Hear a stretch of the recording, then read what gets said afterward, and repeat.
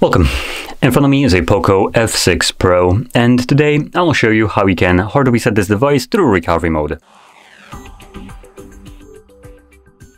Now, with that being said, performing such a reset will also allow you to get rid of a screen lock, so if you have one set that you just don't know, maybe your child set it, you can get rid of it, though it also gets rid of all the other data.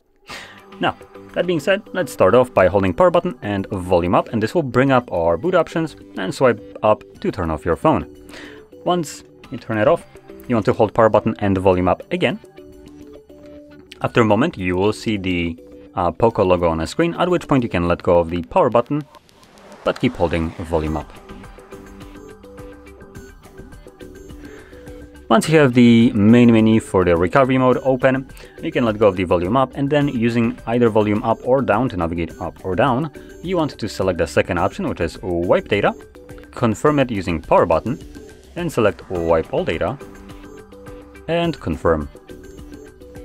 This will begin wiping your data. Now this only gets like what, 10%? No, not even 5. And as you can see, it gives you a message, data wipe successfully. So we're gonna press power button, power button, power button. And this will reboot the device and continue resetting it in the background. So because it is continuing the process, it will take it a little bit longer to boot back up. Don't worry, that's completely normal.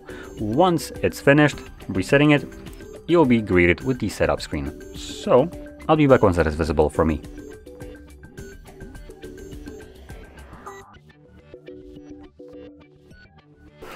And as you can see, the process is now finished, and you can set up your device however you like. So if you found this video helpful, don't forget to hit like, subscribe, and thanks for watching.